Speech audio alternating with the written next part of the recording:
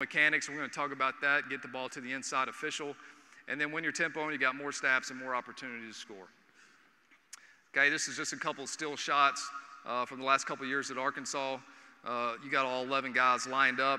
The defense is not set. That's advantage offense. Okay, that's what you want right there. Okay, mechanics. So for us, it works for us. I'm on the field. We have one signaler. Okay, there's a couple different reasons why we do that. I like being on the field. I like looking the players in the eyes. I like being able to feel the game. I like seeing the DBs, the defense. I like looking at those guys because I think it gives you a better feel for that. So that's why I choose to be on the field. With that, we use one signaler. So our quarterback and our skill guys are going to get the signals. They're going to relay the call to the O-line. The O-line, every play should be the same to them. Okay, and it all starts with the center. You see that up there. But he's got to find exactly where the ball is going to be set. So we do use one signaler. We don't try to do all the other stuff. If you can get our signals and you can get lined up and get that communicated to all 11 guys on the field, then we're not playing fast enough. That's on us. We play with one ball. That's what we want to do. So when we start a drive, we're going to try to play with one football. Okay, and we'll talk about it, but you got to involve your managers on that as well. But when we start the drive, we need to play with one football. Obviously, there's going to be stoppage.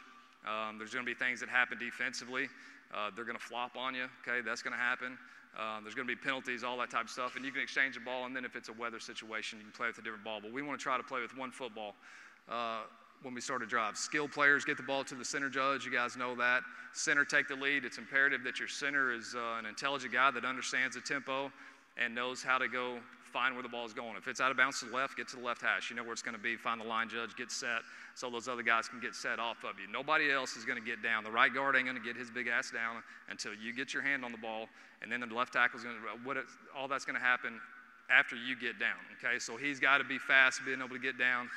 And then we film with a continuous tape during our scrimmages in the fall and the spring and during our games. So we'll have a continuous tape, and they're going to film everything. So we're going to coach in between the plays, and we'll have guys that will cut that up, and we'll make a highlight of that. We'll show it to them post-game, and we'll show our players, hey, you seen what you're doing with the ball right here. So you're handing it to this official, and we'll show the offense, you're handing it to this guy. Well, this guy is not very athletic, and he's going to throw the ball to that guy on the field, and that guy's going to drop the ball, and then that umpire is finally going to get the ball set, and by that time there is no tempo, and it's all because you're just not running the ball inside.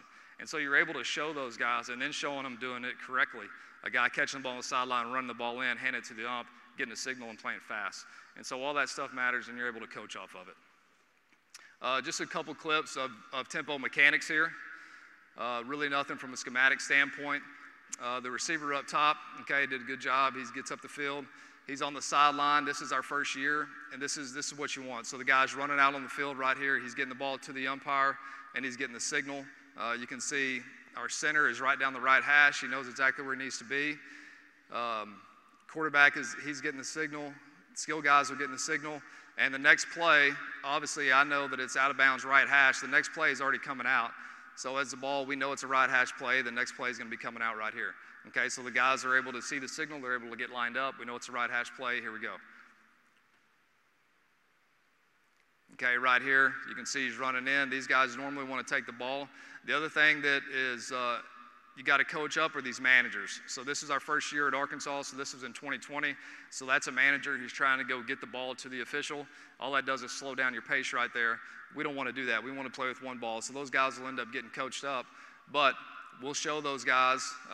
Mark Kalla, who's with me at TCU now, we got him at Florida Atlantic.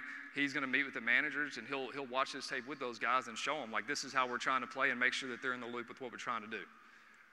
Okay, same thing here. Okay, with the skill player on the sideline. Okay, you can see he thinks about it right there, about giving the ball. All right, now he's running inside. That's what you want.